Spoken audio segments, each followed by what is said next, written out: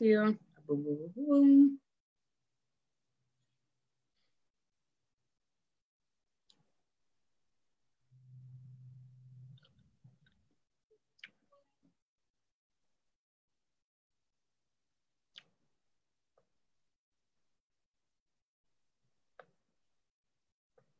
All right. Thank you so much. It's not even funny how much I thank you, like, for joining us today. I really appreciate you. Like, on a scale of 1 to 10, if appreciation was a thing, all right, being 11.2. And I'm so grateful. I am beyond blessed that you are my guest today. You don't even understand why. And I'm actually going to tell you, I wrote a poem. Okay. Oh, so no, I didn't. Honored. No, I didn't. I didn't write a poem, but I'm just really wanting you to know how deeply I care about you. Okay. So, I want to welcome everyone to this live. This is going to be the most amazing time you've ever experienced in your life. I'm here with Kami Guiden today. And we have all the things to talk about. Kami, welcome, welcome, welcome. Hi, well, thank you. I'm actually really honored to be here. I'm really excited. Totally admire you. Totally honored to be like in a series with Damon Young. Like, I feel totally out of my league. Sometimes I was like, you know what is interesting? Because I hate emails. I hate following up with emails. And so when Damon emailed me today and was like, you know, when I said I was going to get back to you tomorrow and it was last week, it really meant Monday of this week. I was like, I can't even be mad because as an artist and as a writer, like, that's just where I fall in on the cracks sometimes. I'm just now responding, this is a true story, Kami, to emails from 2019. I had to apologize to some niggas. I'm like, my bad. I didn't see it. I didn't see it. Well, to be fair, like, I'm really bad at responding to emails. So sometimes I won't respond for like months, years. And then I'll be like, oh man, this is a really great idea. Like, let me reach out to that person.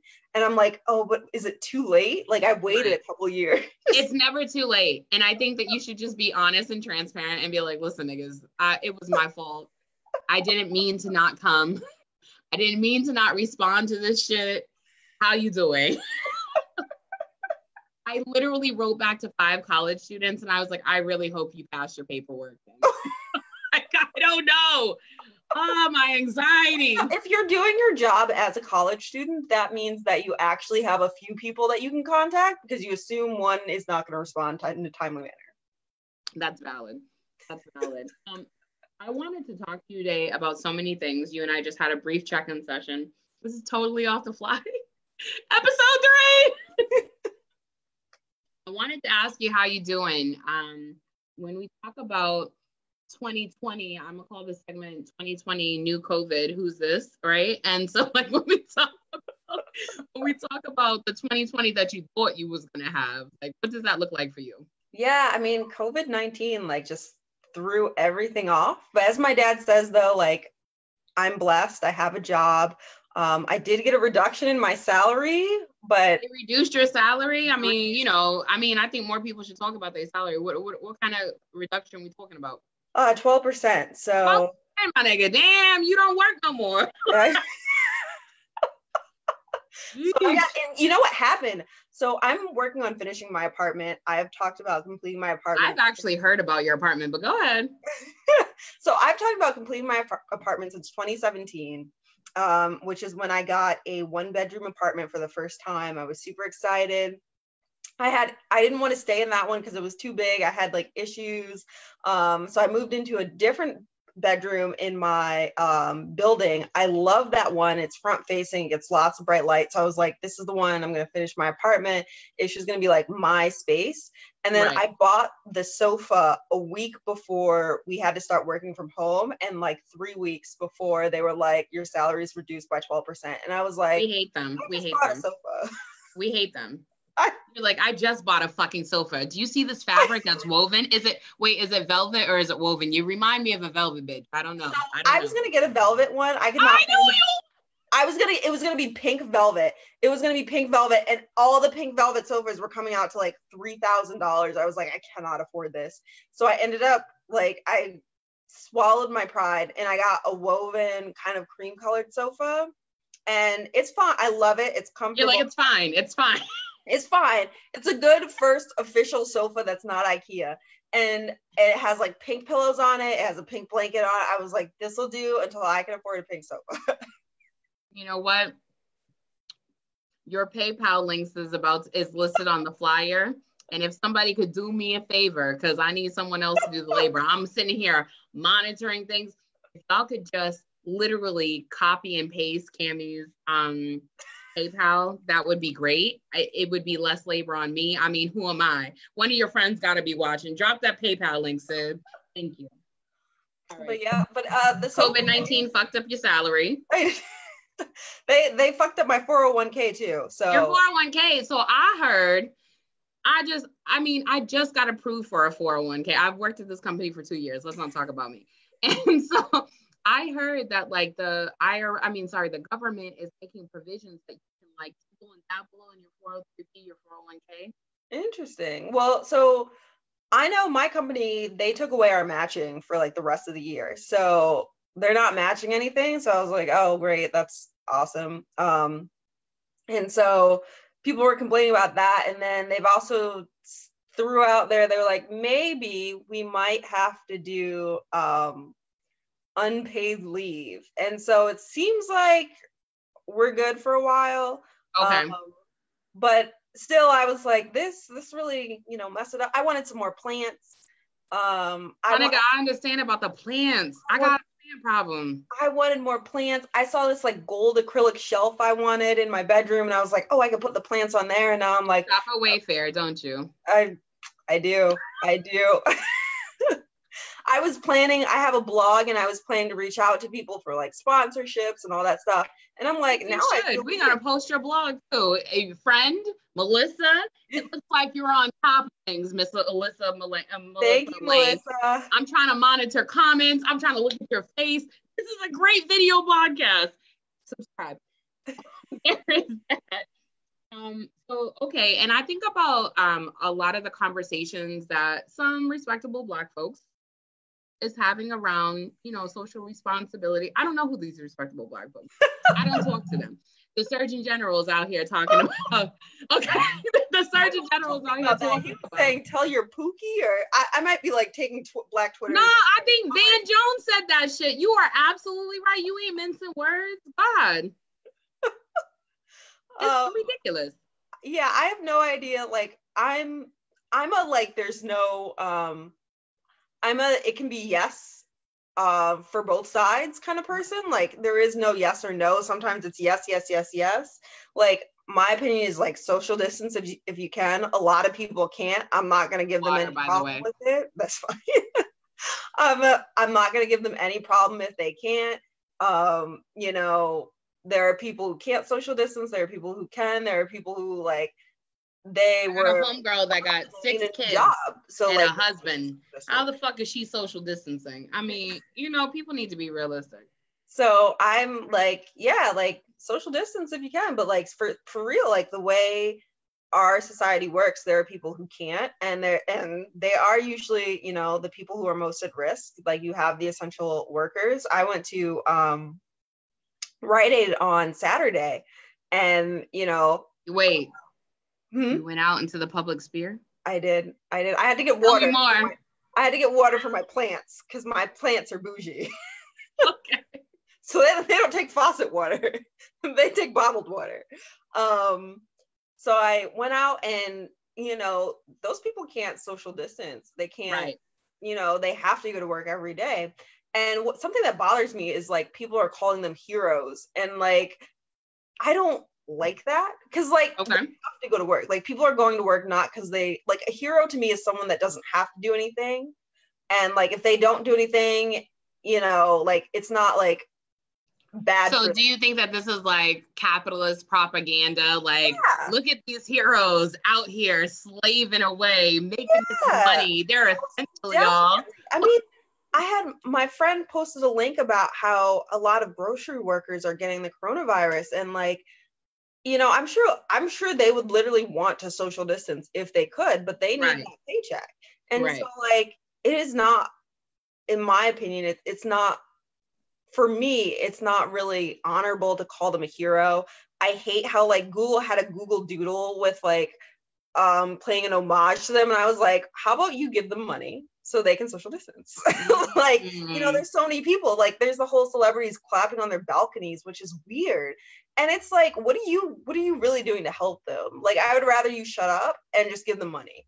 Or like, well, why is it that people, when you tell people to shut up and just give money, they get so upset with you, like as if like there was another alternative? I don't know. Like, I've seen people, you know, people do that whole like, oh well, like they're not obligated to donate, and I'm like, no, but like they also don't have to be obnoxious either. Like, Right. you don't have to go out of your way. You know, there was a live I saw on Twitter with like Justin Bieber, and People go live on Twitter. no, I see things through Note to self. Black Twitter. I see things through Twitter and various other variations of Twitter. And so it was like him and like Kylie Jenner or something, and he was like, it's not our fault that we're rich and we worked hard for this. I was like, Did you work hard, Justin Bieber? I mean, yeah, like you worked hard, Kylie Jenner, like come on. And so like I'd rather people just shut up. If you're not Right. gonna do anything that like actually helps those people, shut up. Just shut Right. up. Like, sit in your house, eat your food, watch your TV, but you don't need to like have these hot takes that are like not helpful. They're not, you know, they're not anything. No one asked for y'all opinion. I get it. Mm-hmm. There's so many people who are currently fans of you if they weren't before. I mean, I personally feel like everyone should be following you. Do not friend request Kami. Kami doesn't like people. So there's that. I mean, I do tell people just to steal my statuses if you like them. Like, I don't want to open it again. Like, I just want to, no, just steal it. Take all the responsibility from it. Take all the backlash from it. Because let's talk about that. You know, you write something that goes viral, then you have people in your inbox being all nasty and mean. So tell me more about that, because I don't know about anything going viral. And so like if something goes viral, like what is the social responsibility that you have as the person that made it go viral? So I had like years ago, it just came across my feed. I guess I made it like 5-6 years ago exactly. That was about it was a meme about Black Lives Matter and how people complain about like, you know, they say, well, like if Black Lives Matter, then why is ABC? And it was something about urban crime. I don't remember the exact meme. Black on black crime? It was like black on black crime. And then I was talking about organizations that actually work on crime that in urban areas. Right. And so that went like viral. It got so many shares, like people were sending me friend requests. They were like, you know, like trying to like talk about it. And so I remember I actually started getting like these very nasty messages, and like it was also on my personal blog page, and people, white men, that's what white men. I'm just saying. I am shocked. I'm just saying, you know, we're very antagonistic, and like people don't talk about this, but it's a very stressful thing. So like whenever like I don't want my stuff to go viral again, even if it's funny, even if it's like good natured. Is your page currently private? My friend page is private.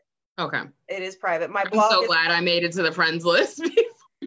I'm very, very particular about like who I accept. I have to have interactions with them. Like I have to know them, like somewhere, because I have to like, you know, the stuff I talk about, I used to accept friend requests from everyone, and I stopped doing that because like a lot of people would like start to cause problems on my page because of what I've talked about.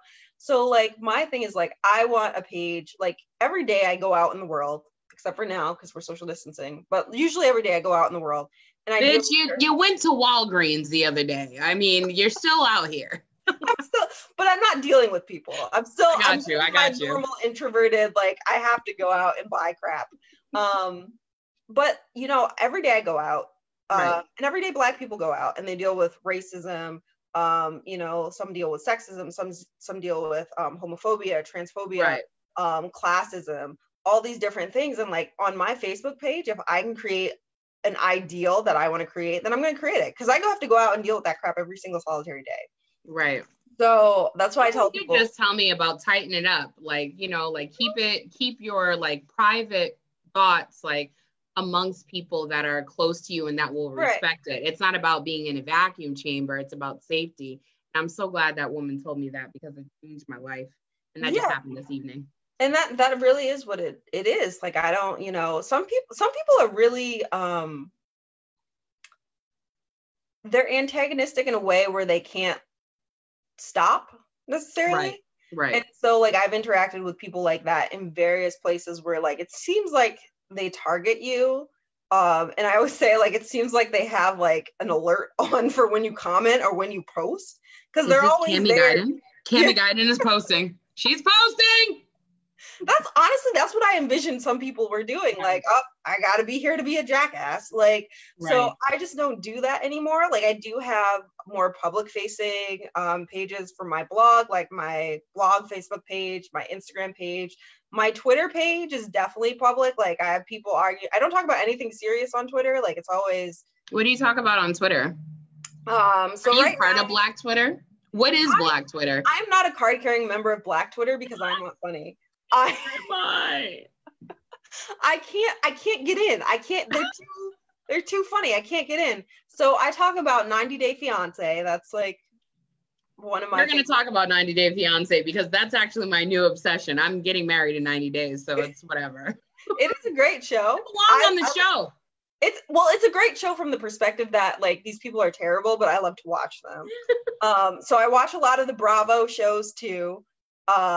And that's weird. Like, it's very weird to watch the Bravo shows because the ones that don't have Black people, you sit there and you're like, why don't these shows have Black people? Mm-hmm. And so, like, Southern Charm is another one. They're in Charleston, South Carolina. I think it's South Carolina. South Carolina, yeah.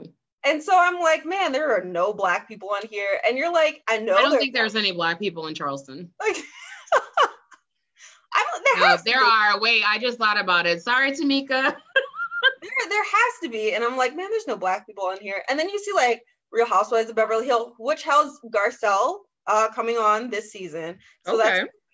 But I was like, for like what? How do you pronounce her last name? Is it Bouvos or Bouvet? You know, that's why I didn't pronounce it. It was just me. Okay. So, but she's on this season, but it's like, it's the first time a Black person has come onto the show. And it's like, wow, like, that's kind of shocking because, you know, there are like Black people there that would probably love to be on the show. And it's so weird. Like, I have to like suppress that feeling when I watch these shows. Like, another one is Shahs of Sunset. And that one's really Shahs of Sunset. Shahs of Sunset. That sounds really Eastern Indian to me. It is like it is. They are Persian, Iranian. Okay. And so that one's weird because they, like, you know, there's some Black things they say, and I'm like, a lot of them don't really seem to like hang out with Black people, and you're like, oh, this is like appropriation, but you're like, it's theft. And I'm like, just suppress this, keep watching, it's good reality TV. So it's a dynamic. And then also Insecure, it's back on my heart. This is like the only show I've watched. Look how I'm looking at you. I need to know, what is it possibly that Issa Rae has to say to us? Oh gosh, that she hasn't said already? That's my question. And you don't have to speak on behalf of Issa. I'm just asking. I don't want to ruin it. Well, first of all, I think she's teaching us to be patient because goodness gracious, I don't think it's fair. I had to wait 1.5 years. It's ridiculous. I totally forgot about it, and I have a poster on my wall. She made us wait, and I was like, listen, I want you to grow as like an actor and director, but I also want my show back, and I personally think that's the most important thing you could do right now. You're like, it doesn't matter, just give it back to us. I want it back, but we get 10 episodes instead of 8 this season, so that's great. What, compared to previous seasons of Insecure, the whole Lawrence versus Daniel, the Issa and Molly dynamic, what do you feel that Issa can bring to? Do you feel like this bitch has grown? I guess is the question I'm asking. I think, so I'm no spoilers, but I really think Issa and Molly's friendship will be tested. If not, maybe potentially a dissolution of their friendship. Okay. I think that we're gonna get a really friendship heavy season. I'm hoping to see more of like the 4 girls, to see their dynamic as a whole.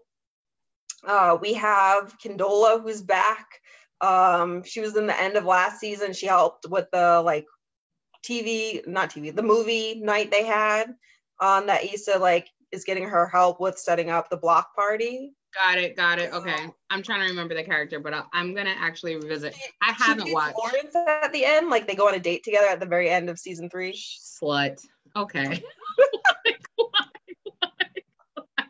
Just leave it alone, girl. You done gave a nigga 5 years. I mean, So we're gonna see that, and I think I'm really excited for this season. I'm already sick of Molly. Molly is just, I liked her in season 1 and 2, and then she fell off. That is anti-Black. I'm just gonna put it out there. I can't. She's starting. Maybe Issa and Molly are too toxic for each other. I'm just throwing that out. Maybe. Can friends that have been friends for an extremely long time be toxic for one another? I think so.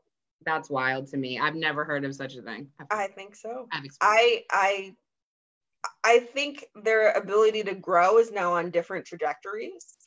And I really think we're going to see some form of struggle. Okay. And so I'm excited. I also love that this isn't really a spoiler because nothing happens with this character. Tell us all about it. There's TSA Bay. So wait, is this the dude from the cab? Because that's my bae. No, that's not. So Nathan's not. Season 1 didn't have Nathan. I think Nathan's going to be back. I've seen people upset about this, but I think he's going to show up sometime during the season. I'm ready for him to show up sometime during the season. I'm ready for him to show up next Sunday. But they gave Issa what seems to be a fuck buddy. That's just a fuck buddy, which is great. Because you saw season 2, she had some broken pussy. I mean, yeah. And she had some iffy fuck buddies that she was talking about her rotation, and I was like, I think the rotation is rotating you. You are not taking advantage of this rotation. Haven't we all been there when the rotation is rotating us? Damn, how did I get caught up with this nigga again? So I'm excited for this season. It comes at a perfect time too, and we're forced to be away, and now I can devote a lot of my mental thoughts to what's gonna happen. So okay, so you're dedicating this COVID 2019 season to 2020 Insecure. Yeah. Thank you. I just needed someone to say it. I mean, I have nothing better to do. I'm stuck in the house. Yeah, that's it. I'm stuck in the house. I'm working from home, which, I hate it. This is the whole reason why I didn't develop any questions for us today. Because I was like, wow, working from home, they really want me to do my job. So I'm an introvert by nature. I do really well in really small groups of 2 or 3. Okay. But I still need to be out. I still need to see people. I still need to see life. So I still need to have a routine.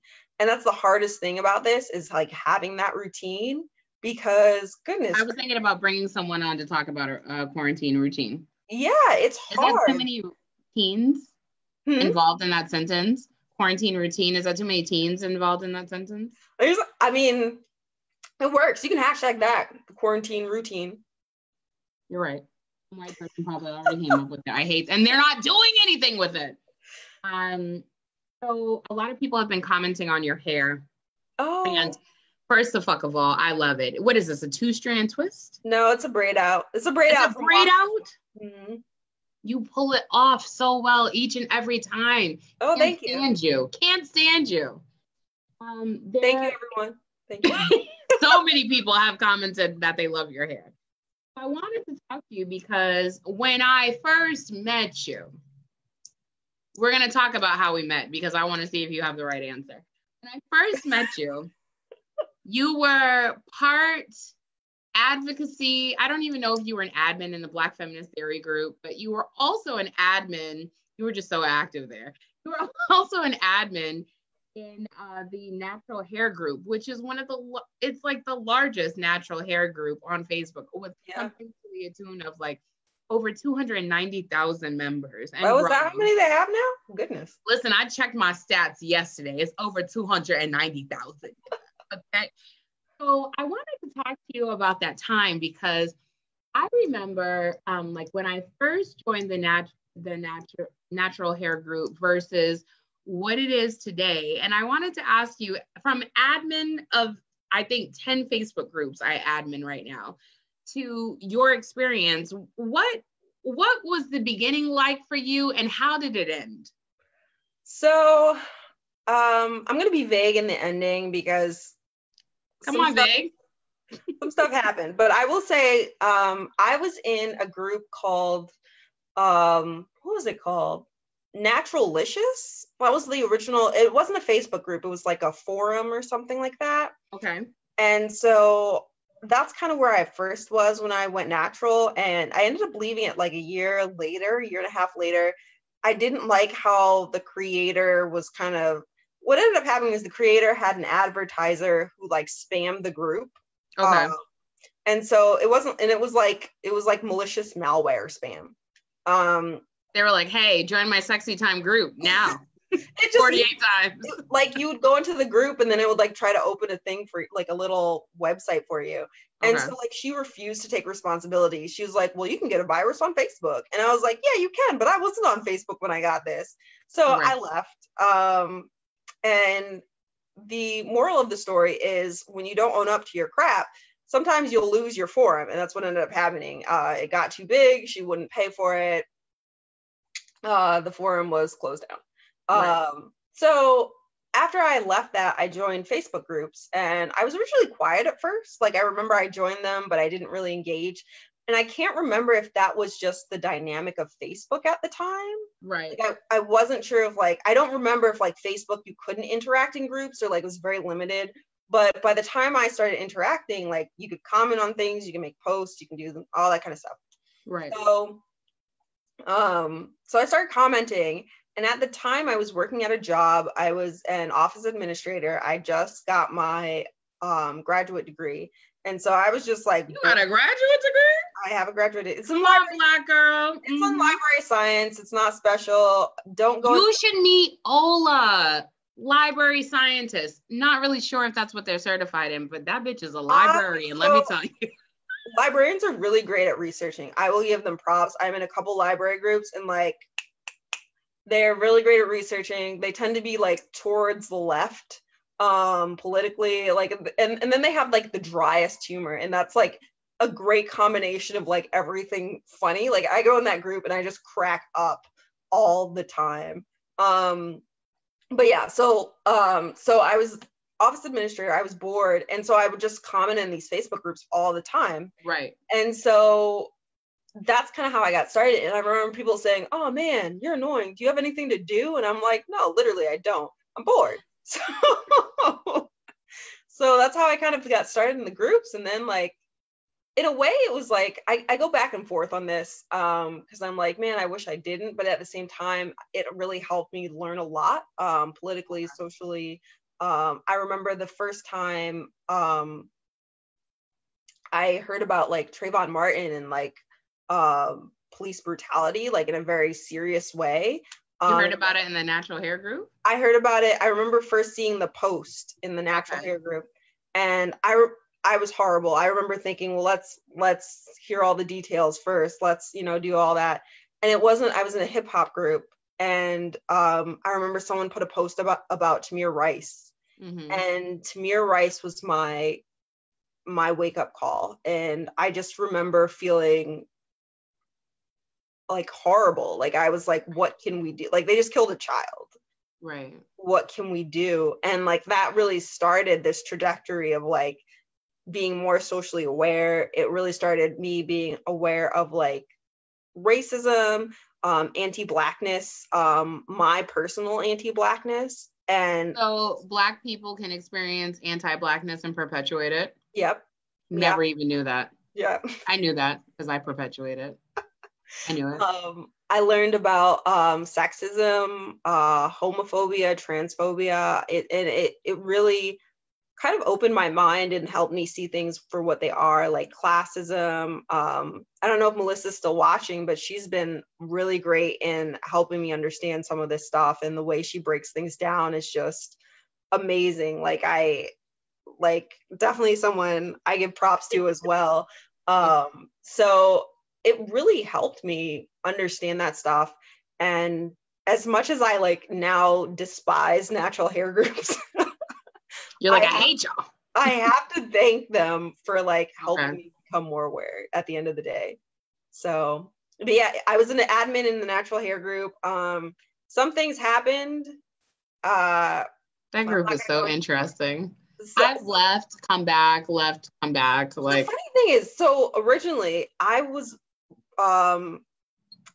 removed from the group. So I ousted you. I'll fight them.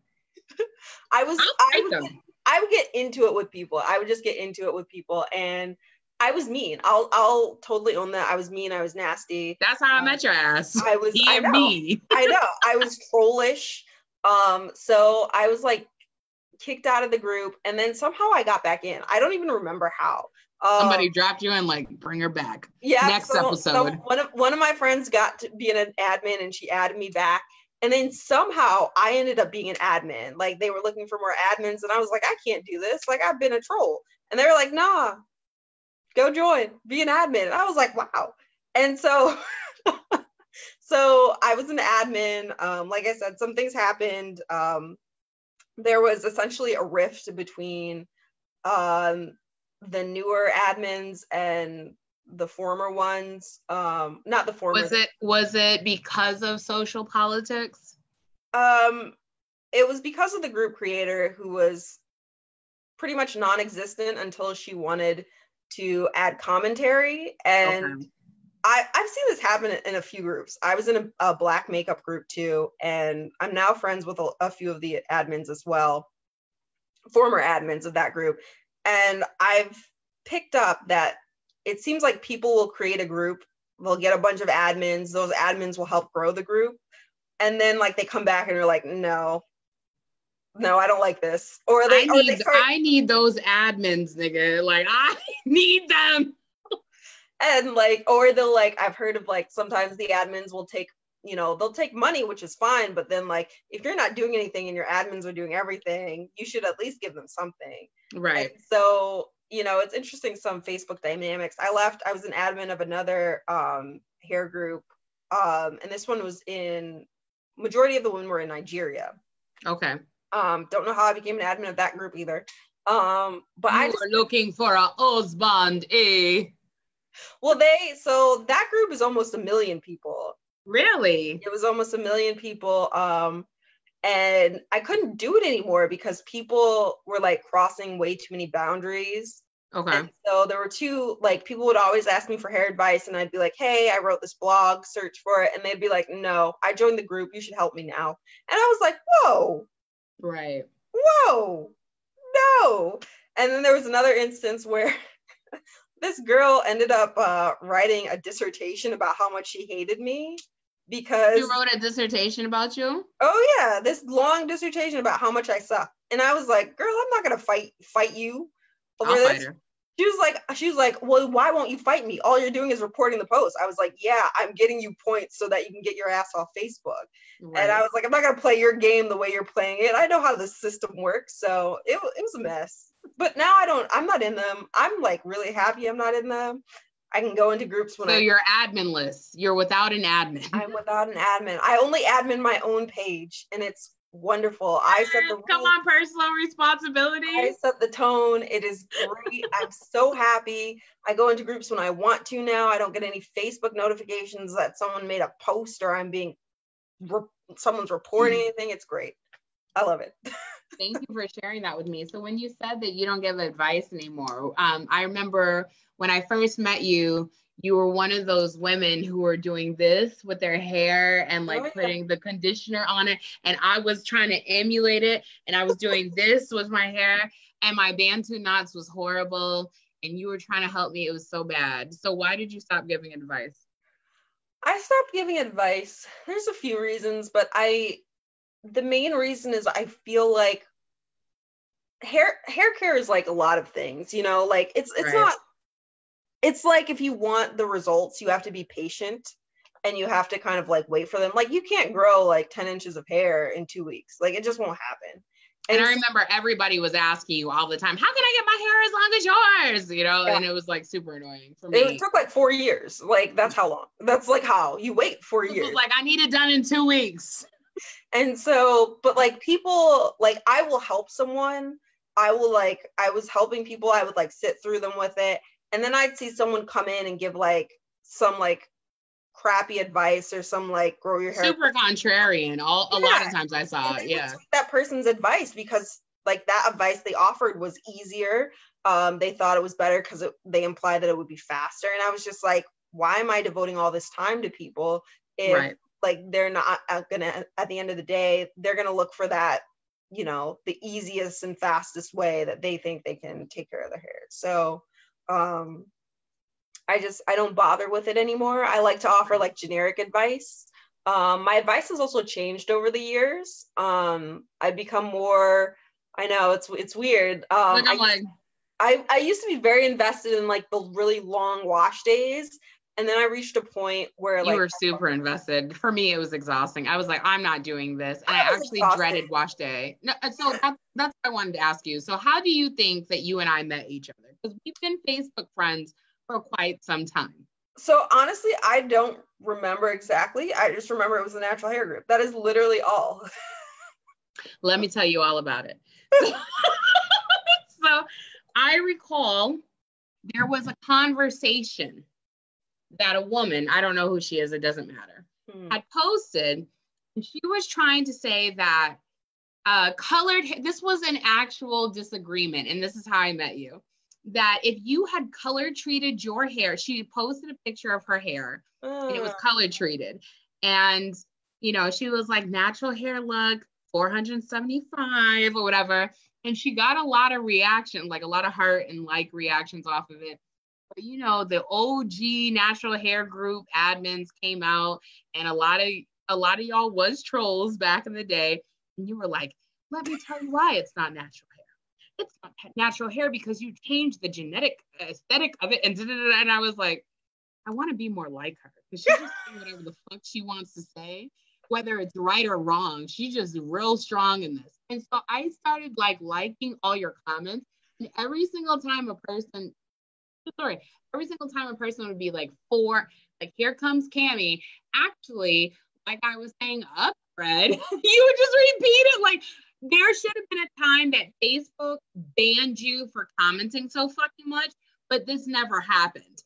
You were the troll that I always wanted to be. And so I followed you. I'm in one natural hair group. I'm in a couple, but there's only one I comment on every so often.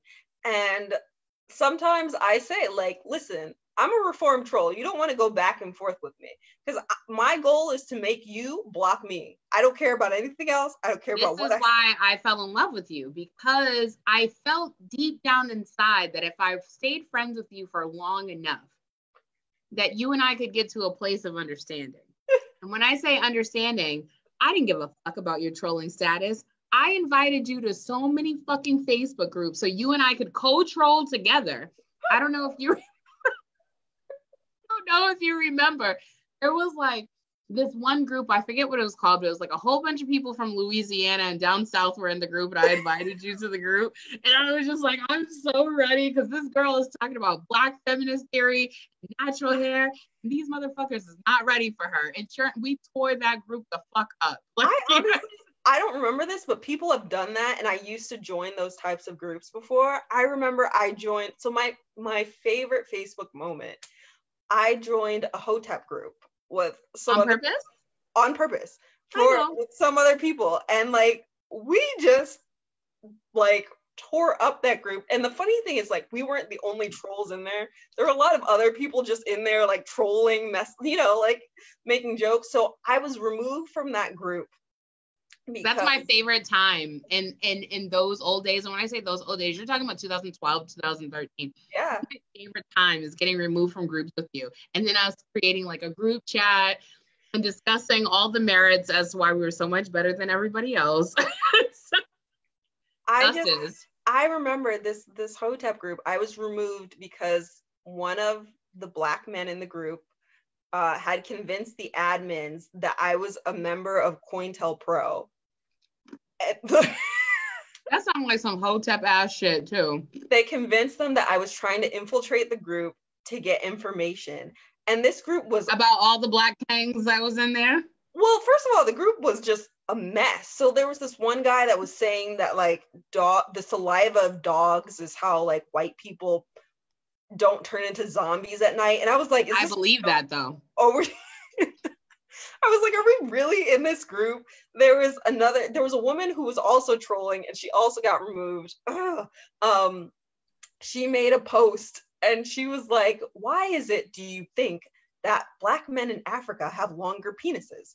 And so like, she was clearly trolling, but of course, a lot of people didn't pick up on it. They started posting pictures of their penis. Like, I think I remember one of these posts. Like, that is wild. Like, what in the world is going on with this group? But I ended up getting removed for being a member of COINTELPRO, and it's one of the funniest things to me. I was like, this is wild. And he did accurately determine that I was the one reporting his posts to get him like, you were right. I was like, yeah, you're right. I'm not a member of COINTELPRO. It's hilarious that you think that, but like, I'm the one causing the trouble here. That is too wild. And so, yeah, I remember like even after like we got kicked out of that group, I got kicked. I'm going to tell the internet why I got kicked out of that group. I got kicked out of that group because I had sex with someone and the wet spot looked like Antarctica and I posted a photo of it. And they were so mad. Oh my gosh. Yeah. So mad. I would have laughed, honestly. It was the funniest fucking thing, and everyone's like, and that's why you ain't ever gonna get no husband. I would have just laughed. I find that stuff so funny. I find that stuff so funny. But like, yeah.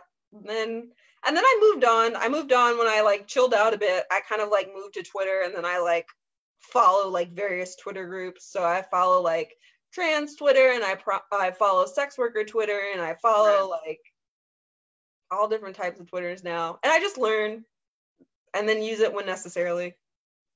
And I just want to say, like, a lot of what you were saying about what you were learning from people like Melissa is that, like, I was learning from people like you and Emmeline and Leandra. And I always tell Leandra whenever I talk to her, not always because, like, I don't want to be a complete stan, but I just remember that I met y'all at a very pivotal time in my life where I was getting divorced. And, you know, I was like leaving the church and I was like, there's got to be something different. Like there's got to be a reason why Trayvon Martin happened. There has to be a reason why queer rights happened. And I really credit other Black femmes for politicizing me, you know, and so there is that. I wanted to talk to you about, like, that was my next segue, is leaning into feminist ideology. What do you think is the difference between learning feminist ideology and dragging someone into it? Because you said that right now where you're at, you're like, I had to calm down. I've taken a few notches down and I've like learned that the way I respond to people may like be off-putting and like my message. It's not, to me, I don't think you're tone policing yourself when I hear you say that because I've known you for quite some time. I think you're saying like the way that I was just like, I had no hold bar about it when, you know, at some point in your life, you weren't really the person who had the same ideology that you are now, that they have now. And so what advice can you give to people who are struggling with accepting feminist ideology? So the first thing I'll say, and I'll preface this with like everything, whenever I talk about something serious, I have like a 3-comment rule. And that's, if in 3 comments, if you're showing resistance, hostile resistance, I will drop out of the conversation. I'm not going to continue it anymore. It's not healthy for me. If you're just trolling and messing with me, it's a waste of my time. If you're not getting it, it's a waste of my time. So I have a 3-comment rule. Sometimes I'll break that when, you know. Those are also my favorite times, but please take care of yourself going forward. But those are my favorite times when you break your own 3-comment rule. Sometimes I'll break that when I start trolling. Or when I move from like one trying to get you to understand it to being like, you know what, screw it, I'm just going to troll you. But I would say like sources matter, and I will, You know, I give a lot of sources when I'm talking seriously. Right. And that's something that's big to me, because, you know, when that stuff is documented and people are talking about it, and they've been talking about it for years, that's something I see a lot. People think like a term was created in like 2019, 2020, and I'll be like, no, this term was created in the 70s. Here's like the original article where it came from. Right. That kind of helps people understand. And I think the other thing that's really big is like, one of the things that resonated with me was like, a lot of times I don't reach the people I'm talking to, but I reach the people that I don't see. And so like, I think about that when I get frustrated, like, okay, you didn't help this person, but I guarantee you like put some nugget of information in someone else that was reading this. And that for me is very valuable, to just know that. And so that's the other thing. And I would say lastly, like, when someone's being hostile, I give very little. And I think that's really important, because I used to be like very invested in You're like, let me tell you why feminism is so important. Yeah. And I would be super invested in that. And like, now I've like really pulled back, because it caused a lot of like anxiety for me. And I always felt like I had to always be online, and I always had to respond to people. And so like now I'm just like, if I see it and I feel like I should comment, I'll comment, but otherwise I don't. Right.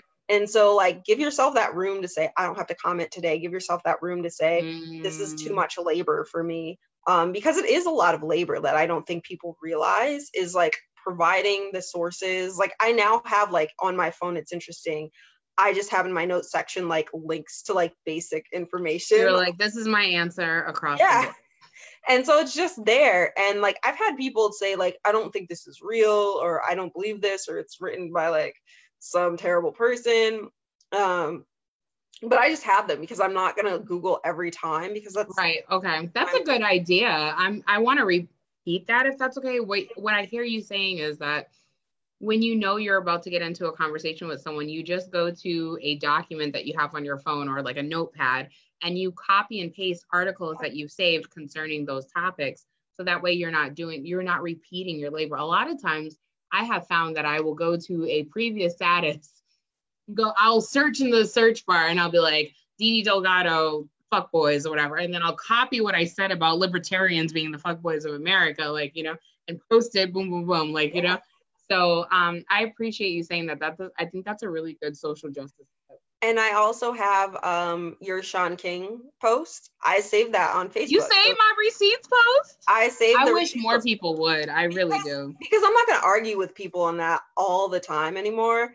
I'm not. So I just linked it. I'm really proud of that post, because people that do not like me still got on that post. And I'm like, at the end of the day, we can all come together for the common good of destroying this man who's trying to build his career off the backs of Black femmes. I mean, I don't know. It's just me. Well, the thing is too, like, I just, you know, I think there's a difference between liking someone and knowing they're problematic and like not getting into those conversations versus like ignoring it altogether. Like I was talking about reality TV and seeing like the problematic issues of you know, racist and anti-Black undertones in these shows. Right. And I acknowledge that, you know, I'm saying, okay, I see this, and I'm suppressing it to say, okay, I'm going to watch it for the entertainment value, but I know that something's wrong with it. And I will never get into a conversation and defend these people if someone's like, oh, here's why they're problematic. I will never do that, because I know it. And I think a lot of people want to believe that Sean King is like valid and justified. And he himself has admitted that he is bad with money, you know, and whether he is an intentional grifter or he is. What does grifting mean? It's scam artist. I just gave you my Joanne the Scammer face. So whether he's like intentionally doing it, or he's just like someone who needs the attention and he gets overwhelmed each and every time. Like, I understand people want to support him, but he's shown you that you can't. And so like, I feel like acknowledging that, and just like, if you want to share his stuff, great. Like, I won't do it. I'm not going to get on someone's case for doing it, but like acknowledging that he's still problematic and not getting in those conversations to defend him are what you should prioritize when you see that someone's problematic, you know, like, People have, there are people who like Kanye West. They'll always like Kanye West. I don't care. I used to be a big Kanye West stan. If he was redacted, I wouldn't care. So, but like, if people are like, yeah, I like his music and I'm willing to like deal with that side of him, I'd be like, cool. At least you acknowledge. What if he reinvented himself and came out with a new album entitled "The Artist Formerly Known as Jesus"? What if he turned into Amira Baraka? Like, I wouldn't care. That's cool. If he dumped Kim Kardashian and just like went the other way. But again, like, what if he went back? I'm just saying, as someone, we all have a problematic friend, and Kanye West is my problematic friend.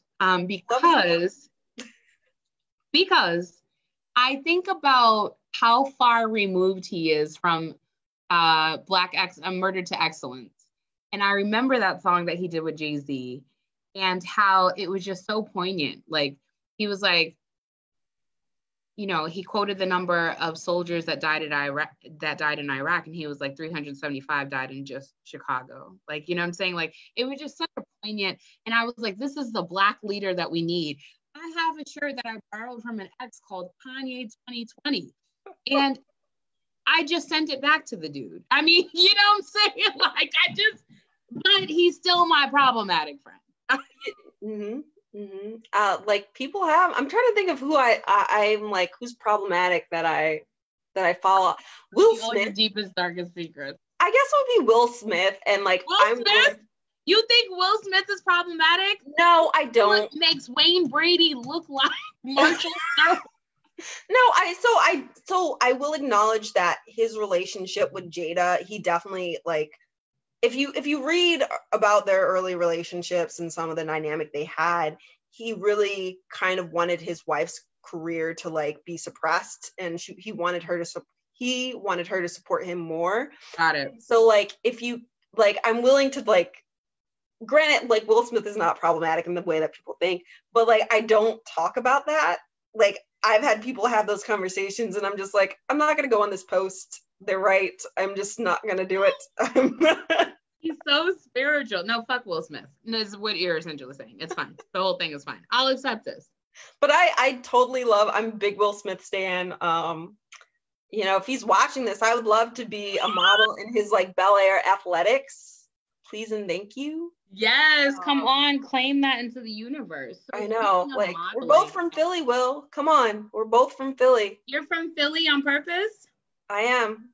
You know, for the longest time, I used to say, and this was part of me like rationalizing my anti-Blackness and going through that. I used to say I was from Syracuse, New York, which I was raised in Syracuse, New York for like 10 years. I didn't know that. I live in upstate. Okay. I was raised in Syracuse, New York, and so I used to say that because I was like, oh, I sound more cultured, and now I'm like, oh, like, I love Syracuse, like, I will always rep Syracuse, but like, I'm from Philly. I love being from Philly, the dynamic of being from Philly. You know, my mom's side is all from Philly. My dad's side is from New York. Okay. I can't claim that though, but you know, I'm from Philly, so I love to own it now. I'm like, Philly through and through. When you said that you wanted to model, it reminded me of a question that I wanted to ask you. So I know that you are a Black yogi, which is sort of like saying like you are a Black genie, right? And that like there are 3 wishes to get out of you. One of the questions I have is, what is this yoga sabbatical about? And like, what is Black yogiism about? Yeah. Yogiism might not be a word, but it is today. So I'll just start with my sabbatical because that's the fastest one. But teaching yoga is a lot of work. Like, I don't think people realize it. I think people think you go in and you say some words and you go through some poses. No, it was a lot of work. So I was doing it, I think, for like 2 years. Yes. I was teaching yoga, or maybe a year and a half. And I was just exhausted going from one place to the other. To teach and everything like that. And I also learned about myself. I am not the best trainer for other people. Okay. I'm a perfectionist. So like, people, and this happens, like, people do the pose wrong and I'd be like, they're not doing it. It's bothering me. And And so like I'd get annoyed, and then like people would come in with socks, and I'd be like, oh gosh, take those off. I hate socks when people do yoga. And I just realized it was not a good look. And I was like, how about and I was also going through, I was having a Crohn's flare. Okay. And I was so also you're living with Crohn's disease? Yep. And I was undiagnosed with celiac disease too. So I was eating tons of wheat and didn't know it was causing issues. And so I made the decision to like stop teaching and just to focus, one, on my own practice, but two, on my own like physical, mental health. And so I stopped teaching, and I'm on a sabbatical. I now, people can contact me to teach. I do only take a fee. I don't do it for free anymore just because it's a lot. I want labor. It is a lot of labor. Right. I don't have a car, so like I get around through the metro, the bus, I walk. So it's just a long time for me to get there. And like I remember, you were saying that it can take you sometimes like an hour to get there and an hour to get back. And there were if you're not getting paid, you know, there were some times where like the cost of yoga would actually be more, or the cost of traveling would be more than how much I would get from teaching yoga. Right. And I was like, I can't do this anymore. And so like I respected myself and said, you need to focus on other things. And so I took it out, but I will teach for a price. So there are people who teach for free, but I can't do that for my own health, for my own happiness. Valid.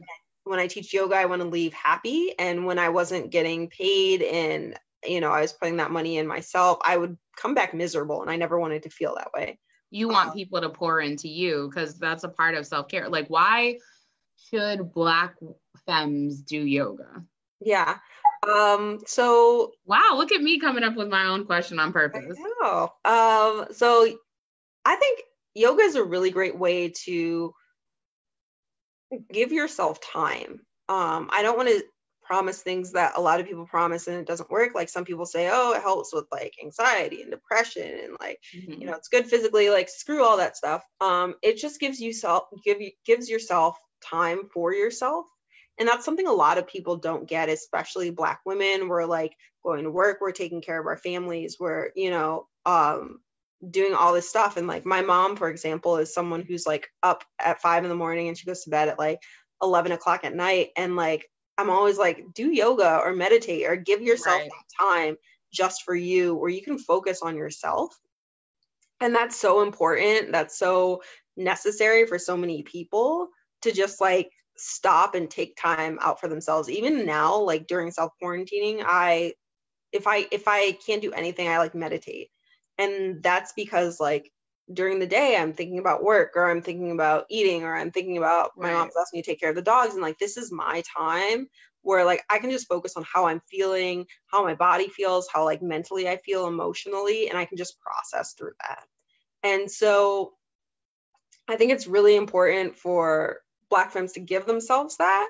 And then I think, I know we've been talking about, well, I've been posting that it'll be about like diversity, inclusion in yoga. Come on now. I want to introduce you to some Black femmes who are also trying to like uplift that work. So connect. I have taken a lot of yoga classes in DC, and I will say only one is owned by a Black person. And I know of another that's owned by another Black person. And the first time I took a yoga class with only Black people, with mostly Black people, was Brandon Copeland's class, Trap Yoga. And it was the most empowering thing ever. It was so weird that I was in this class and it was like mostly Black people. And like, I didn't have to think about, okay, is someone gonna like look at me strange? Is the teacher gonna like assist me because they kind of think I'm a beginner, or they don't want to touch me, or like, is my hair going to be a problem? That's something I don't think a lot of people think about. Like sometimes I'm worried like, oh man, is my hair weird to them? Does it feel weird to them? Are they going to like give me an assist? Are they going to do a Shavasana assist, which is when you're in corpse pose, they like sometimes massage your temples or like the back of your neck, which feels really great. But I'm like, do they want to touch me? You know, like all those things. And so you start to feel self-conscious through yoga. I've done yoga a couple of times, and the yoga studio I go to coincidentally is Black owned. and Black instructed. And so I think about just like being a fat femme body. I'm like weighing in at 270, right? And like being around all these slimmer bodies and just feeling like, if I'm doing this pose as a modified pose, are other people looking at me? Like, right. you know, but I think what you said about carving out the time is like the perfect like exodus to that, because it is the only 45 minutes that I feel like I have chosen to do something where I'm thinking about my body and how I feel inside of it, and like redirecting that energy, that negative self-talk, to the thing that they tell you to, well, in my class, they tell us to like hone in on like what's coming up for you. Like, you know, and I'm like, what do you mean what's coming up for me? My back hurts. Okay. And so is there a way that you can move out of that pose and just shimmy and like, you know, lean into your back? And I'm just like, oh, okay, then that's what I need to do. Like, you know, so thank you for sharing. Yeah. And that's the thing, is like, it's giving yourself that time. And it's funny because in a way, like, yoga is supposed to be like self-sacrifice and like humility and everything like that, because it's not like the poses, it's a whole like dynamic, it's a whole lifestyle. And interestingly, like in a way, to practice yoga, you do have to be selfish. You have to give yourself that time. And it's very interesting. And I tell people, like, give yourself that time. And I understand like being Black and being bigger and being gay and being trans, like you can feel a certain way, like going into that class and being like, oh gosh, like what am I doing? I'm uncomfortable. I don't want this person to touch me. Like, there's two things. You have the space to not want to be touched, and everyone's like very different about that. You can go up to the teacher at the beginning and say, I don't want to be touched. That's totally fine. And then you can like use your mat if you have to, like go to the back where the people, like I can guarantee you no one is looking at you. I can tell you that with confidence. Like no one is looking at you. No one's like, the asshole, look at me, but don't look at me. That is such a common thing people feel. No one's looking at you. They're in their own head. And so, but if you feel like they might, like go to the back, go to a corner, like kind of try to separate yourself, and then like be kind to yourself is like a big one. Like, trust me, first of all, a lot of people think people are looking at them. So you're not the only one that feels that way. But like once you get on the mat and you're in that space, like just give yourself that ability to feel what you need to feel. And that's very important. And another thing is, I will say, every pose feels different in everyone's bodies. Right. You will not, like how I do a warrior two, if you did the exact warrior two I did, that would feel completely different to you. Right. And so understand that, like, even if it doesn't look the way someone next to you is doing it, that's perfectly fine. It still feels good in your body. It should feel good in your body. Right. If it hurts, you're doing it wrong, get out of the pose. Don't do it again. And yeah, like it feels different, and that's okay. That's how it should feel. Like our bodies are all different. Our bodies look different. They feel different. We process movement and pain and like all of that differently. And that's why people are into different things at the end of the day. Like I've gravitated to yoga as opposed to running for a reason. It doesn't feel the same. Running doesn't feel the same way as it does for my dad, who was a collegiate runner. It feels very different. So I don't do it. And at the same thing, you know, yoga doesn't feel the same. You're like, I hate running. I really do. He forced me to do it for like years, but anyways, not years, maybe like one season, but you're like, it felt like years, Dad. So it's important to like give yourself that space. And I'm also going to say it's important, if you don't like yoga, there's two things about this also. If you don't like yoga, there's different types of yoga, first and foremost. There's Ashtanga, which is kind of, it's not the original yoga, but it's kind of where a lot of forms of yoga are developed, especially like power yoga, rocket yoga. And it's a more intense form of yoga that requires a lot of, I don't want to say physical strength, but you do gain that a lot through Ashtanga yoga. There's vinyasa, which connects the breath to movement. So that's kind of more that flowy style. Can I tell you that every time my instructor says vinyasa, I get really aroused. Just like the word is arousing. I hate it that I feel this way when she says vinyasa. And I'm like, bitch, I can lay down now. Is that what you're talking about? Yeah, you could lay down. I tell people like vinyasa, or take whatever you want vinyasa to mean. If you want to go in child's pose, down dog, don't have to go through that, but Vinyasa breath to movement. There's Iyengar, which is more of the alignment in yoga. It's a more slower paced yoga. And then there's like restorative. There is yoga with props that some people like, and there's yin yoga, which is a very different form where like you hold the pose for, it's a lot slower. You hold the poses for like 2 to 3 minutes. Right. And it's supposed to facilitate a myofascial release. So like try different types of yoga. That's first of all, because you might, if you're in an Ashtanga class, I can say I teach more of an Ashtanga style, and people will come in my class like, what in the world? I didn't think yoga was this. And right. So, it's kind of funny, but I'm like, yeah, there's different forms. You don't have to take. Do you think that Black people can culturally appropriate yoga? That's a good question. I always say yes. I think the way Western style of yoga is taught is poses, and yoga is a lifestyle. Right. And so the way we're taught it is very appropriative.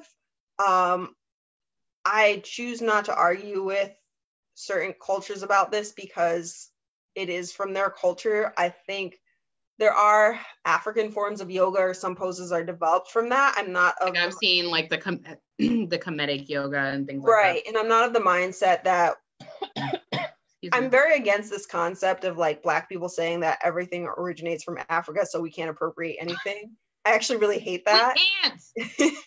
And so like there are some elements of yoga that are very much more so Indian in nature, but I think the way we're taught yoga in the West is very appropriative. I will say yoga kind of transformed my way of thinking about myself.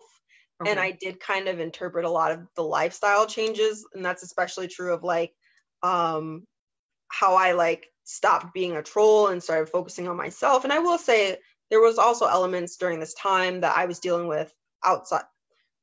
I will say when I was trolling, I was in 2 relationships that I wasn't happy with, which I think, I don't want to say caused me to lash out, but because I wasn't really happy, I was kind of lashing out in a way that was not productive. And I think yoga gave me this space to not be violent towards others in that way, but also not be violent to myself and be able to say, hey, I don't need to go through this. Come on, growth. Like to be in a space where, I mean, like you said, you don't want to attribute it to yoga, but you're saying that I was unhappy. And so I would go on the internet and also like act out that unhappiness in really weird ways. Right. And like, at the end of the day, I'm looking at you like, this bitch is so happy. She gets to say whatever but like people really don't know, and so like, thank you for sharing that. Thank you for sharing that. Yeah. I have no idea what vinyasa means after this entire conversation, but I still am sexually aroused by it. Vinyasa is a style of yoga. It connects breath to movement. I think it means breath. There's the Sanskrit word for it, but then also when someone says vinyasa, you go through that chaturanga, up dog, down dog sequence. Is usually what happens. I say vinyasa or your form of vinyasa. So like I give people the space to not even follow what I'm saying, because like I said, yoga is your time. If you take a yoga class and you're like, gosh, I don't want to do anything, I'm just going to sit on this mat, I would be like, yes, do it. That's what you should be doing. That's what you feel. That's what your body needs. That's what you mentally need. So when I say vinyasa, like if someone just wants to sit in child's pose for like that time, do it. If you want to go to down dog, do it. If you just like, if you want, like sometimes I just like sit down. Like if it's a really intense class and they're like vinyasa, I'm like, give me a minute. Let me sit down. I'm gonna catch my breath. Where's the hottest place you've ever done yoga at? Like temperature wise? I did yoga at Core Power, which is like one of those more like national yoga chains, and they heat the room really hot. It was a lot. That was a noon class, so I left and I went to my job, and thankfully at the time I was working at a place where like people would go work out and they'd come back sweaty and no one cared. But like I was like, goodness gracious, I feel like I'm gonna die in here. So, I went to Miami to go visit my friend Tamala. And no one told me how hot Miami was. And she signed me up for a self-care retreat for the entire week of my birthday. And on Sunday, I was due to fly back out on Monday. But on Sunday, we went to a yoga class. And I thought the woman was white, but she was Cuban, but she was white because she's white. Right. And so there's that. And she was like, vinyasa, and I didn't move out of the vinyasa pose because it was literally 90 degrees and I was judging people. Was it outside? It was inside. Oh. They did not turn on the AC and they were judging people. I was like, why the fuck do they have towels on top, like white bathing towels on top of their fucking yoga mats? Don't you know it's supposed to be skin to skin, like how you felt about people with their socks on? I was like, are you silly? Like, you know? And it turned out that I needed a towel because the sweat had made a pool and I was smacking the mat with my skin, and I don't want to talk about yoga anymore. I will say a good yoga mat, there are towel yoga mats where you put down a towel and absorbs the moisture, and there are yoga mats that will kind of like absorb water too. I hated it, every moment of it. So yoga mat, I can go on about yoga mats. They're kind of funny. First of all, yoga is kind of expensive. I'm not going to lie to anyone about this. It is, people say it's so expensive. Why do you think that yoga is so expensive? Is it because of the cost of the training? Someone named Nikki G, I say someone named, like I don't know her, wanted to let you know that there's a fund in Atlanta to assist with the cost of training. Oh. So if anyone wanted to know about that, that would be awesome.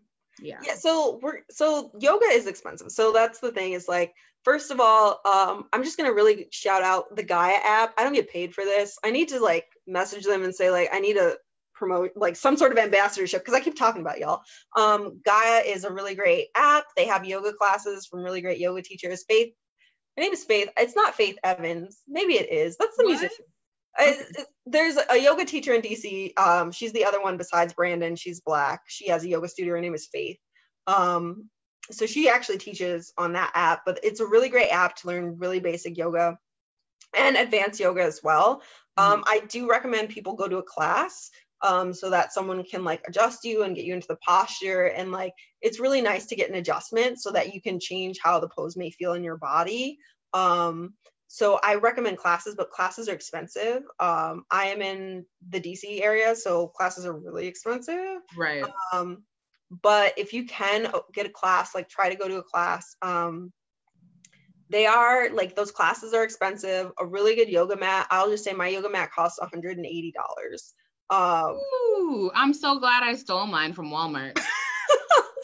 Well, like, it's a really great mat. It's non-slip. It's like really great. But that's another thing, is like getting those really great mats are expensive. Like a good one that's not as expensive. Like I did get a mat that I really wanted. It has the markings for where your feet go and all that kind of stuff. Okay. But like a good one is like an $80 one. Gaiam has one, G-A-I-A-M. I think there's just like $80, $90, but that's still a cost. And then teacher training is expensive. So my teacher training was $1,700. Right. That is on the low end.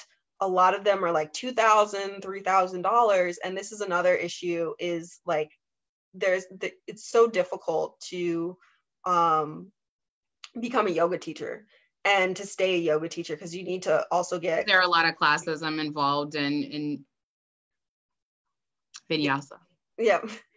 And there's continuing education credits. And like, I've always said, like, the cost is like, I feel like every school should give some type of scholarship to someone in need, because It is really difficult to get those. Like I'm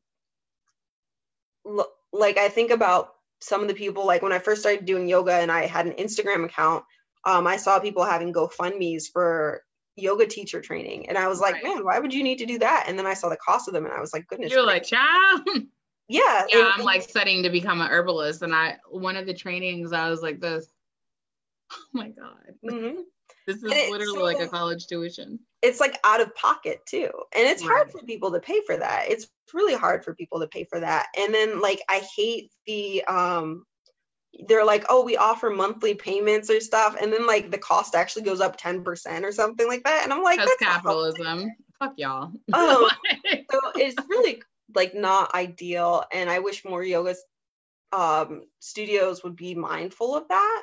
Especially for Black and brown people who are already like, are coming with like so many things against them that they may be uncomfortable with. Like my yoga teacher training had all white people. And so like there were some things I couldn't really talk to them about, like as a Black woman, like I didn't feel comfortable talking to them about things. I had talked about Brandon before we had trap yoga. I remember I actually was a teacher at his school for a little bit. And I remember us talking, and we had like it was like a teacher dinner or something where all the teachers came out. And he was like, yeah, you know, as a Black man, I'm in these yoga classes. Like when I first started teaching, there would be a lot of white women there, and I wasn't comfortable touching them. I would not touch them at all. And that was like something I never thought about, like that kind of dynamic where you're like, I don't want them to be, you know, misconstrued, and that kind of white feminist violence against Black men that can happen. And so it's really interesting, and like it's really something I think people should be aware of. It's like I've had issues with people stepping on my mat. I've had issues with people like sitting right in front of me when I've been at like trainings and that kind of stuff. Like I remember I went to like this handstand thing, and someone just like, we were sitting down very casually, and someone just sat right in front of me. And I was looking around, I was like, is anyone else doing that? Oh no, she's only doing that, and she's doing it to me. That's weird. And you know, you have that moment where you stop and you try to think like, are they doing it because they're just doing it, or is it because I'm Black? And I think no, it's because you're Black. So just in case you didn't know, I'm telling you. And I think about like the intention setting behind yoga, and like the lie sometimes that yogis tell us, right, is that like we are all sharing this one experience. And I'm like, there needs to be a conversation about like systemic racism and like what that looks like when we're sharing the experience. And so like, I'm so glad you're a Black yogi. Thank you for being you. I want to tell you that Melissa like really is like up your ass right now, and I appreciate her because she's helping me with my transition. I wrote blog in capital letters with 15 exclamation points in my purple pen, okay? And then here comes Melissa. Kami's blog is www.probunny.com. And so what the fuck do you write about? So I do want to say, like, I'm really appreciative of my friends who like promote me, because I'm terrible at promoting myself. We were talking about how terrible your self-promoting is. I'm really terrible. So if you are out with me and someone's like, man, I love your hair, I'll be like, thank you. And then like, it would be the perfect time for me to talk about my blog, but I won't. And people will be like, oh yeah, she's got a blog. And I'm like, oh yeah, I got that. I don't want you to force you to go to it. You don't have to. Like, I'm so like, please don't. I'm so weird about it because I don't want to force people to like go to my blog. I just want to be like, oh, I got it, but you don't have to support me. And it's funny when you made those posters that you put up today, I contacted Melissa, I contacted Todd, who's T. Elliott, and then Skyla, who's Cinnamon Love, and she's funny. She's like, that's a porn star's name. I was like, yeah, I know, it's fine. And I was like, hey, just so you know, DiDi like used you as promotion, and they're like, oh yeah, it's okay. But I felt so bad because I was like, oh man, I don't want you to support me if you're busy or you don't have to. Don't worry about it. And it's really funny because I'm really weird about that, and I have a difficult time like being like, yeah, I have these things going on, and I'd love it if you could like watch it. So it's funny. I have a blog. Yes, come on, blog writer. I have a blog. The blog started out as about natural hair and just like little musings about food and health and fitness. And it kind of turns, I mean, I write on it generally twice a month. I try to hit 4 times. I fail. Yes, come on, failures. I fail at it, but that's okay. I'm totally happy with it. So I write reviews, and I just talk about life a little bit. Like there's some social justice kind of posts that I have.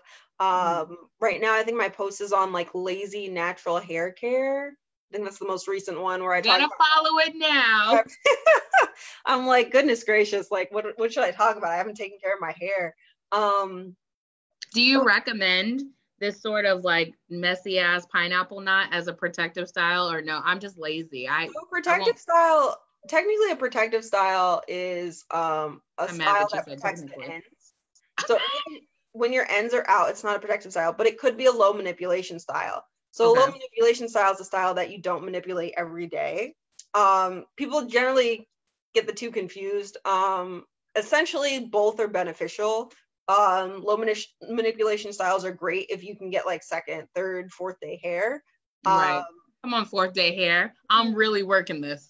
So it depends. But yeah, like if it works, I say if it works for you, it works. I have like, it's funny, like the blog, not many people like in the outside world know about the blog, but they have pinned a lot of my pins on Pinterest. Okay. So I have a pin on growing long natural hair that has like 50,000 pins. I want to like aloe vera juice. Come on, going viral that you said you never wanted to do. I don't mind going viral for that reason. Like people don't get on my case about stuff. Goodness. But I have that one. So like pinning and like creating like graphic design is kind of like the thing I do heavily. I just got my blog redesigned, which cost me $60. Etsy is a great place to find people to redesign your blog for cheap. We need to repost your PayPal because we need to get you your $60 back. Come on now. So my friend Princess, she has been really great at getting me to promote myself. She has encouraged me to send out like pitches and stuff like that. So I send them out. My goal was to send them out every week. I will say I was doing okay-ish. I was sending out one a month. Okay. And then, you know, coronavirus hit, and now I'm like, I don't want to hit anyone up for free products right now because I feel bad. No, you should ask everybody for free products. You know, people do. And this is the terrible thing is like, some people are really good at this. I'm like, I don't want to offend you. I don't want to bother you. I just want to go under the radar. You want me to ask people for you? I swear to God, I'm going to share this tomorrow. Be like, Tobias is literally going to be on the show tomorrow, but make sure these black hair companies, what is the vagina company, the honey pot, everybody just needs to see you, send you free products. That's it. I'm so bad at it. And then, you know, when I get one rejection, I can't do it. It takes me forever to like start it again. I'm Zanetta. I'm like, can we find Kami some free products, please? Like one rejection, I'm like, well, I'm a failure. I can't do this anymore. I should just get rid of my blog. I should go into like a life of obscurity. I can't. So I wanted to ask you about your parents. I titled this The Segue from the Parents to the Baby. So you have a choice to talk about your parents first or the baby. So I don't know anything about the baby. Let's talk about your parents. I like that one song he has, but that's pretty much it. I love my parents. They're funny. You're funny. Thank you. Good for my parents.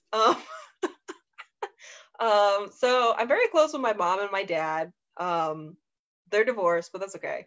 I go to my mom's like almost. I've been at my mom's for like 4 weeks now. Okay. Like 3 weeks, but it felt like 4 weeks. You're like, I'd rather be quarantined with you, Mom. Yeah.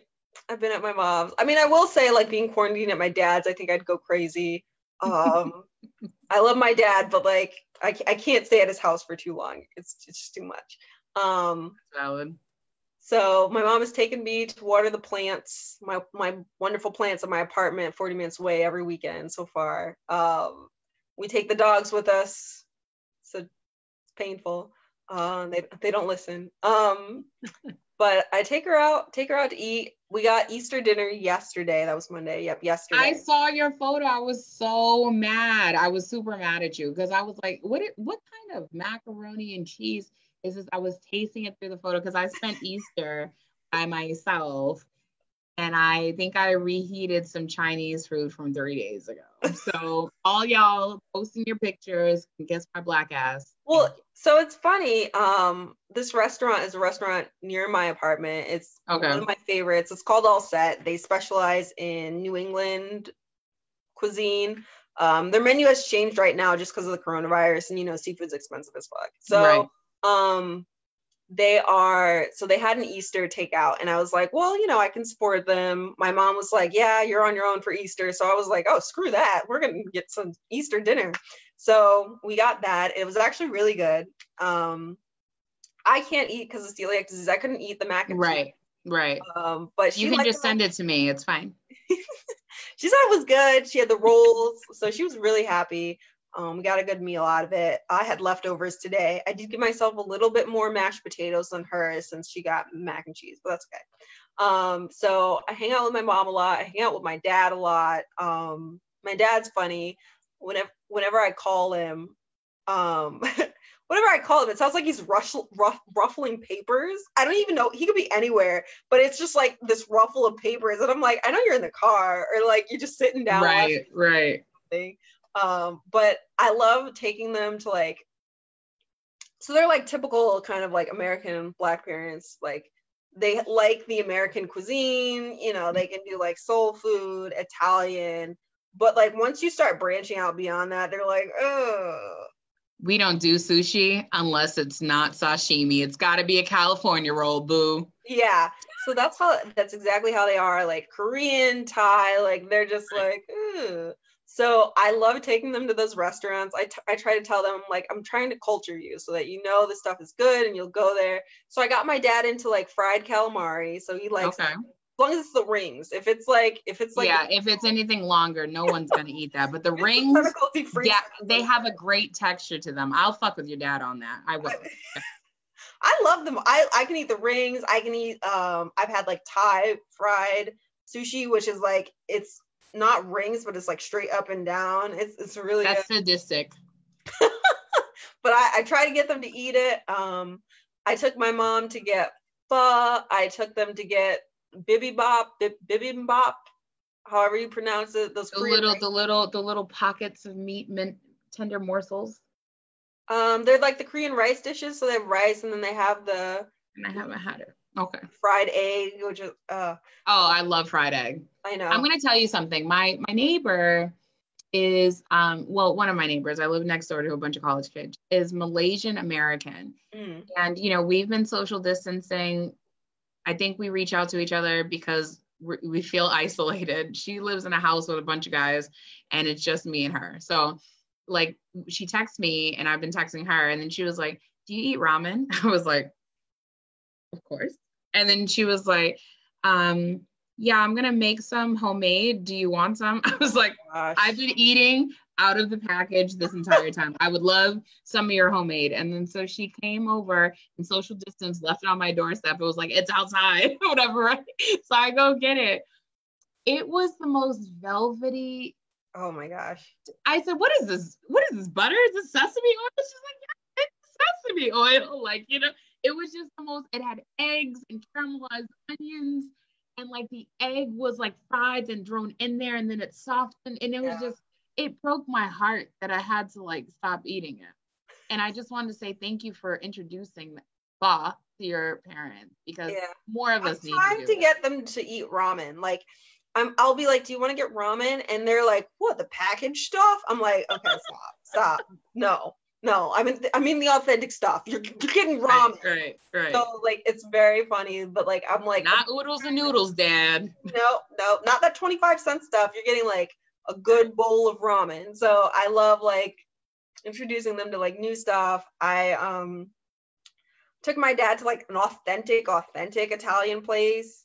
Like it's, so my love language is like gifts. So like I gift my parents like food and like little things. Like I bought my mom like these head wraps because she was like, head wraps and stuff. So I got her that. I bought my dad and my stepmom for Christmas a private chef. They got like a private chef dinner.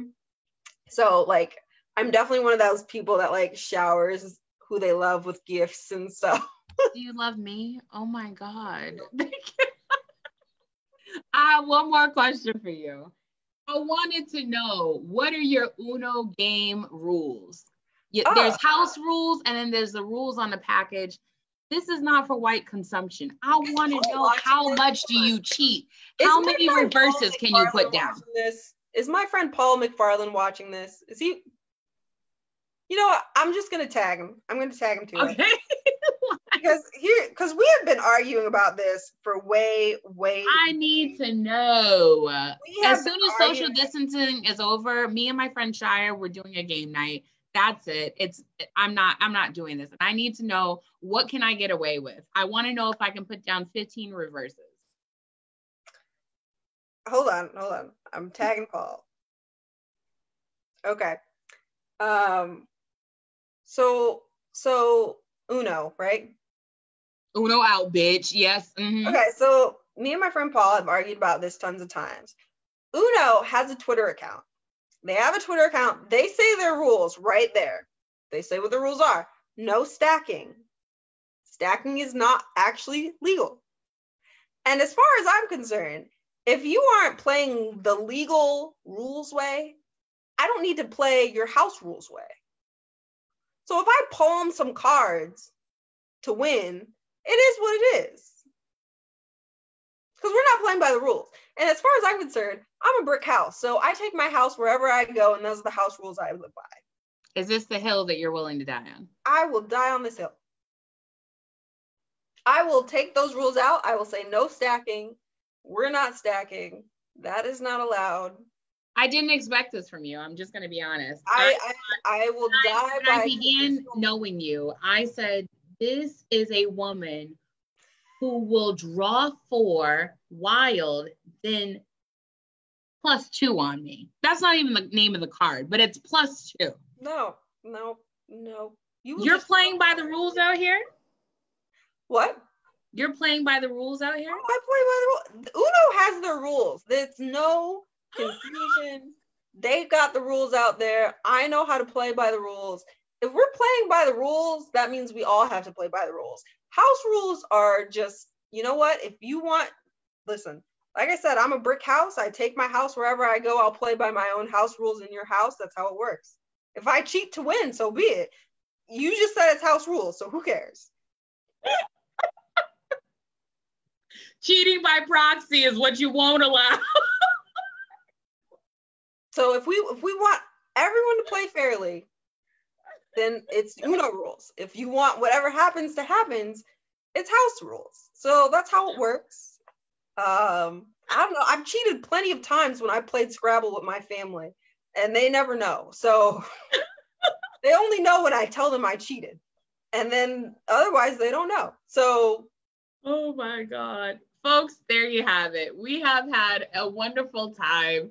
I'm not going to abuse you. I literally could not stop talking to you. So I had originally posted it for an hour. And I was like, by the time I got off my little, precursory talk with you, I was like, oh no, we going for the whole 2. And so thank you so much for your time. I won't keep you. I appreciate you helping me launch this podcast. I don't know what that means. It was going to be called Quarant Talks, but white people just interrupted my entire life with their 200 likes. So there's that. And so I just want to tell you, I care about you. I'm so happy you were able to be here with me and that you were one of the first people to say yes. As soon as I inboxed you, he was like, of course, when we doing it? So thank you so much. And if there's anything I can ever do for you, please let me know. Thank you. I'm so honored you asked me. I honestly did not think anyone would. I don't know. I have imposter syndrome. So when you asked me, I was like, oh my God. No, you're the baddest bitch I know. I was like, I'm okay. Well, thank you, DiDi. I feel important. So I'm very honored. I enjoyed this talk. It went by very quickly. Thank you, Melissa, Todd, Skyla, everyone who watched. Shout out to Sean. He wants me to shout him out. That's my coworker. I miss Hi, coworker Sean. How you doing? DiDi Delgado loves you. Not really. But thank you. This was great. I had fun. Thank you. I had fun too. And I hope that you have a good night. And I found a tutorial on my website about how to list all of these things in the event calendar so people can go back to it. It'll be great. So I appreciate you and I hope you have a good night, babes. Thank you. All right. Peace, y'all. Bye.